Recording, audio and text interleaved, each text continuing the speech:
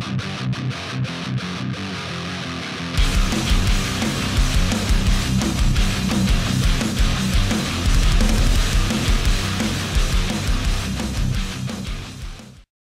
guys, it's Joe here from Rufioh. Welcome to the channel. If this is your first time here, welcome aboard. You should definitely hit subscribe and the notification bell before you go any further and realise how fucking garbage this content is. And if by chance this is not your first time on the channel, welcome back, you absolute fucking loser. But in either case, thank you very much for coming along. I do genuinely appreciate you being here. For today's video, we are in another episode of Yugioh Explained. This is a mini-series I'm going to be running which discusses a variety of topics of important nature that maybe players coming into the game, returning to the game, new players, all of that good stuff can learn some of the basics and get an idea of exactly how this completely crazy foreign world works. And one of the most foreign parts of this to new players is the lingo, the colloquialisms, the slang, the whatever you want to call it, the unofficial terms that people use in the day-to-day game that make it make complete sense to anyone who does play it, but not so much to anyone who doesn't understand. It is genuinely like learning another language. So today I've gone ahead and found some of the best terms, or at least the ones that I think are going to come up the most commonly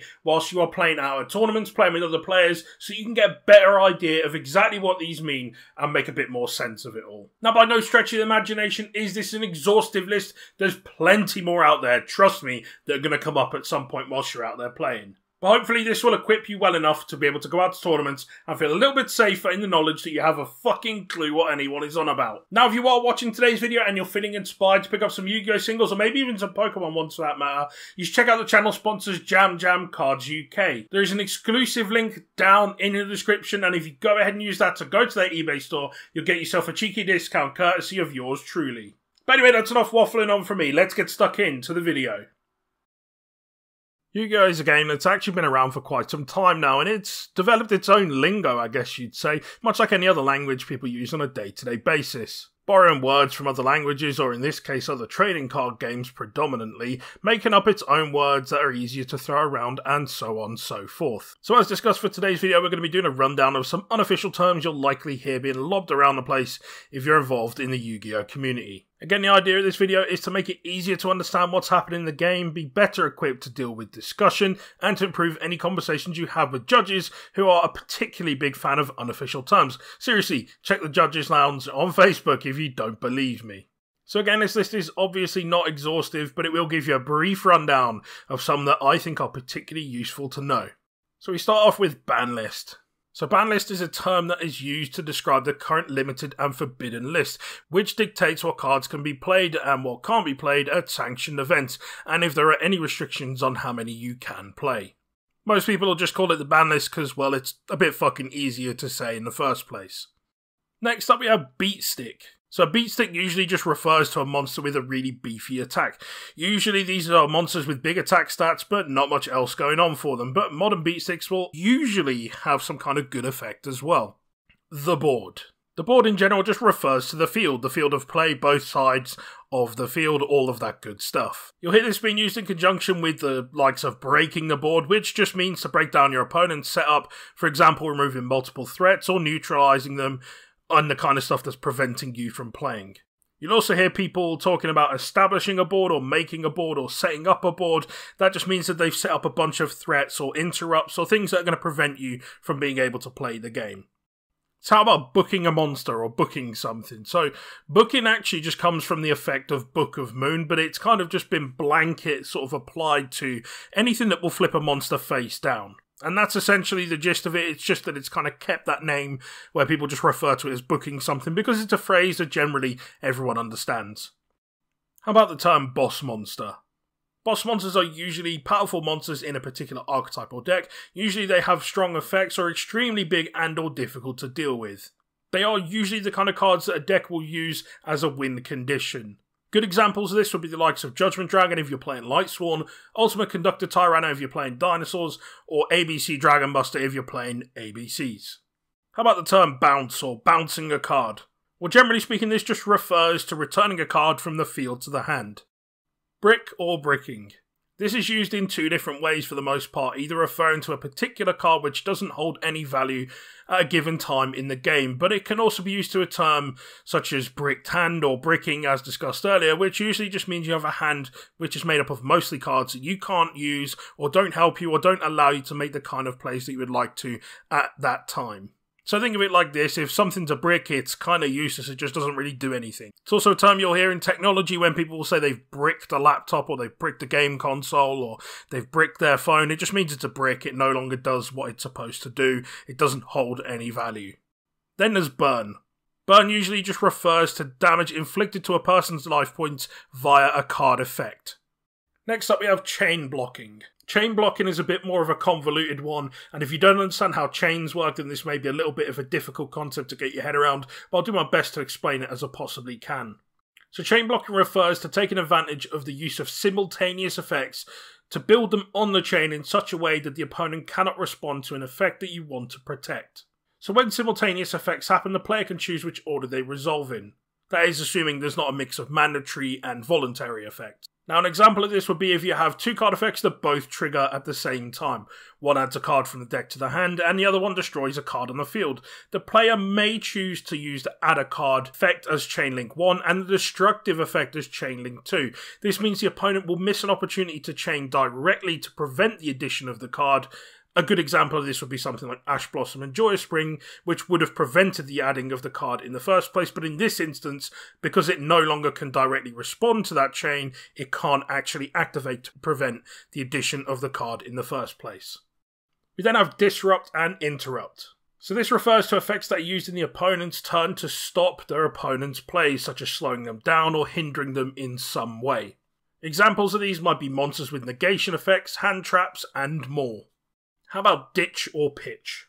So ditching and pitching is basically the same thing, and usually just refers to send a card from the hand to the graveyard, usually as a discard and part of an effect or a cost. There's also dumping.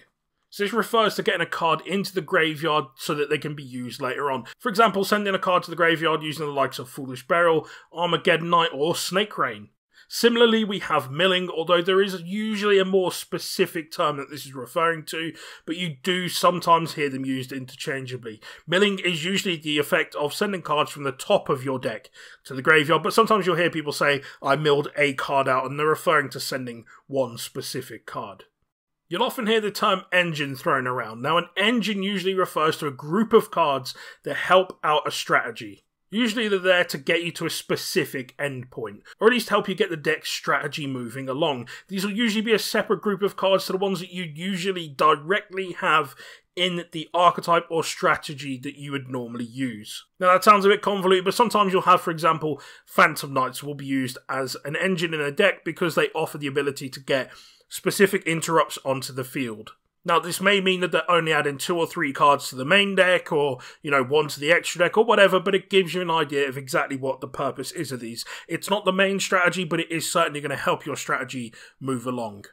How about the term extender? Cards that are used to make plays go further are usually referred to as extenders. Commonly, most modern extenders refer to monsters that are easily special summoned or cards that allow you to get extra monsters into play and make your lines of play go further. They literally extend your plays.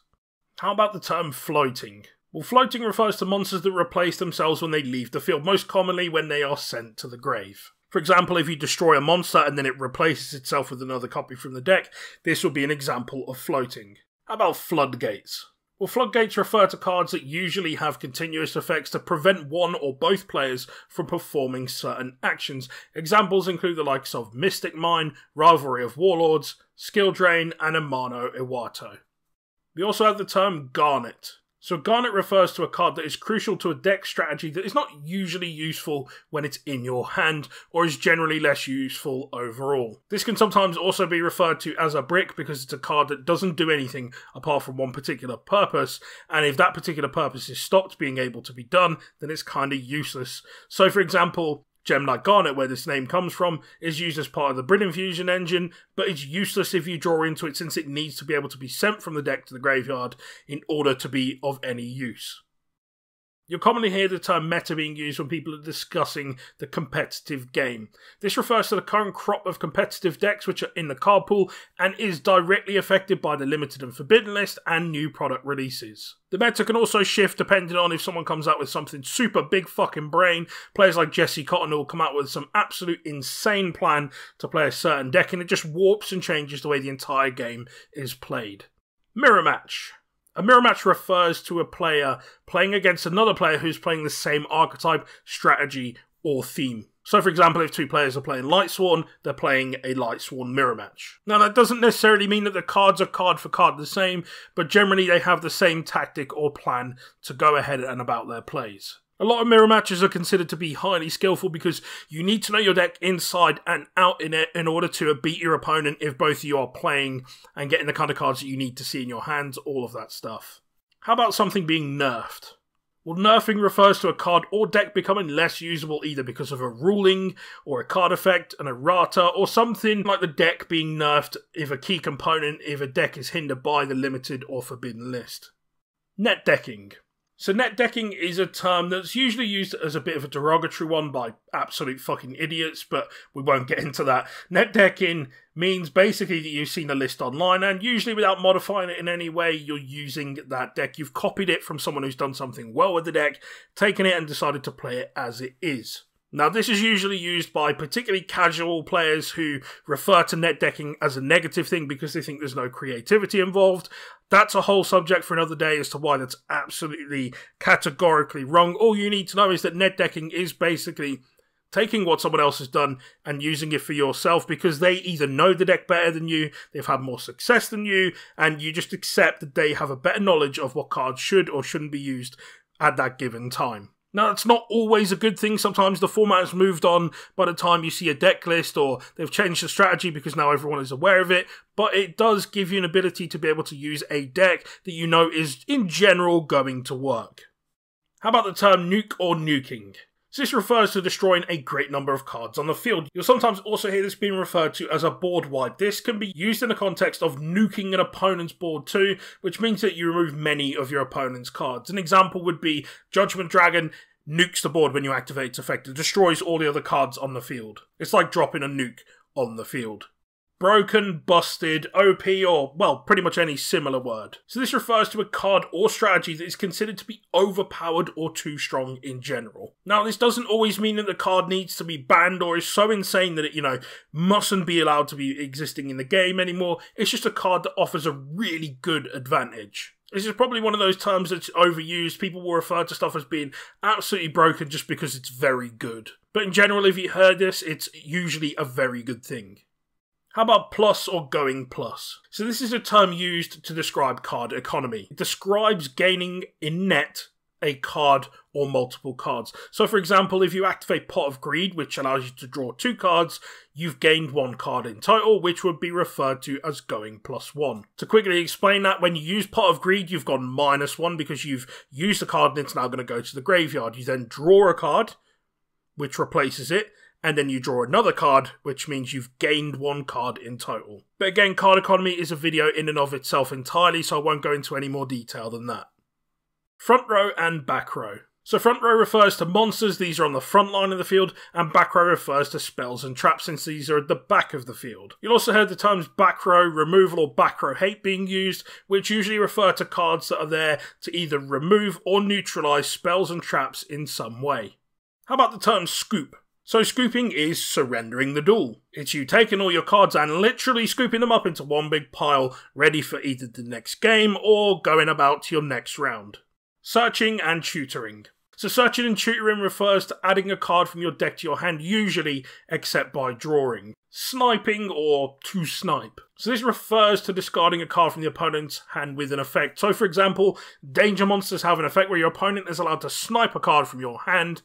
In other words, they choose a card in your hand that will go to the grave at random. Rota. So rotors are a card that add a monster from the deck to the hand. The name comes from Reinforcement of the Army. Reinforcement of the Army is one of the oldest searching cards in the game. It's been limited since fucking forever because it searches basically any warrior that you're going to need and adds it to your hand. Spinning. So spinning is returning a card from the field to the deck. So for example, if you hear someone has used Nightmare Unicorn, they may say that they've spun the card that they've targeted. Stacking. So stacking refers to arranging cards by getting them on the top of the deck, usually in an order, and it's usually a form of cheating. Now it is worth noting that there are cards in the game that legally allow you to rearrange the cards so that they're at the top of your deck in a more favourable fashion. However, if this is done outside of the game mechanics, this is a form of cheating. Stacking can also be used in a negative way as well against your opponent by ensuring that their better cards are at the bottom of their deck. Stalling and stall. So stalling is, well, pretty much exactly what you'd think. It refers to prolonging the game or biding time. Some decks are built to use this as a legitimate tactic, such as slowing down the pace of the game until you can find a card that you need to allow you to go ahead with your strategy. But when it's done intentionally, such as taking a prolonged amount of time for no reason. So I got banned from my old video I made, where I jokingly made a video. I jokingly told the world that I stalled for time. I didn't stall for time. Anyone with a brain would realize it was a joke. It was a joke that was good. It was a good joke at the time. It was the new time rules are going on. Oh, ha, cowboy for game. To complete a move, it is considered misconduct. Staple. So a staple usually refers to a good card that can often be used in most or many decks, side decks, or strategies.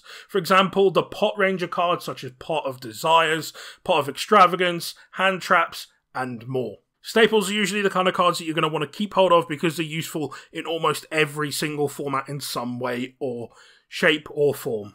Starter cards. So a starter is a card that is used to get a line of plays or combo going. Crashing, ramming, suicide, something like that. This refers to intentionally attacking another monster, knowing that your monster will be destroyed. This is usually for tactical gain. Tier 0. This refers to a deck that can usually only be beaten in mirror matches. For example, Spiral, Zodiac are both examples of Tier 0 strategies. Now, this doesn't, of course, mean that it's impossible to defeat them with any other strategy. It's just that statistically, it's highly unlikely that you win a match against a Tier 0 deck unless you're using a Tier 0 deck yourself. You'll also hear the terms Tier 1, 2, 3, and Rogue being used. These refer to the overall competitive viability of a deck, with Tier 1 decks commonly being the best decks of the format. Tier 0 decks, on the other hand, are incredibly rare, usually not more than once a year or once every 2 years that we'll see one of these crop up. Vanillas. So vanillas refers to a normal monster, just in reference to their colour, and they don't actually fucking do anything. Now, as I mentioned, these aren't all the terms that you'll hear being used, but definitely some of the more common ones that you're likely to hear bandied around when you're out and about playing. And that, my amigos, is all for today's video. Hopefully, by virtue of the fact that you made it this far into the video, you've enjoyed it enough to hit subscribe, or at least hate it enough that you couldn't possibly look away. Now, there's a lot of different terms and terminology and all of that stuff that you've needed to have taken on today. Don't be surprised if you don't get it all at once, but this should just hopefully give you some more idea of exactly what you're dealing with. Now, it is worth noting that this isn't the only kind of content we do on the channel. We do deck profiles, how to play videos, combo tutorials, locals vlogs, other discussion content, all of the good stuff you could possibly want from a Yugioh tuber.